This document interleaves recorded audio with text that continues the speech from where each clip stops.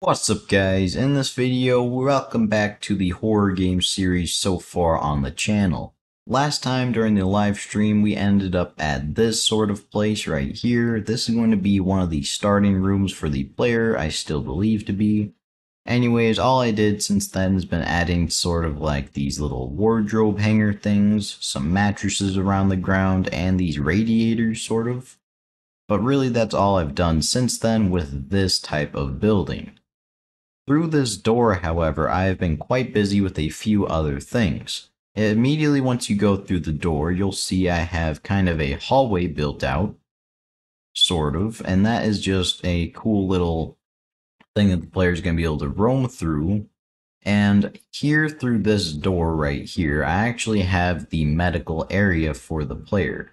So when I go through here, you'll see it's more of a brightly lit room, sort of. I want the player to be able to kind of see more about this room simply because it's going to be a really important room really for the player to be in.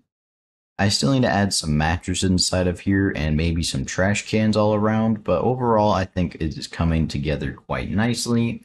And overall I still need to add in the washroom aspects of this, such as like a sink, toilets, all that sort of stuff, but this is going to be the little washroom area. This is where all the patients will sleep, of course, and then we have the doctor's area over here. And I still need to add a few more things to the walls, but overall it's coming along quite nicely. Back inside of the hallway over here, I'm still going to fill up this hallway with a ton of cluttered junk to make it a little bit more claustrophobic. Thank you so much for watching this devlog. If you enjoyed this video just as much as I did, make sure you like, subscribe, and comment down below. I'll see you in the next video.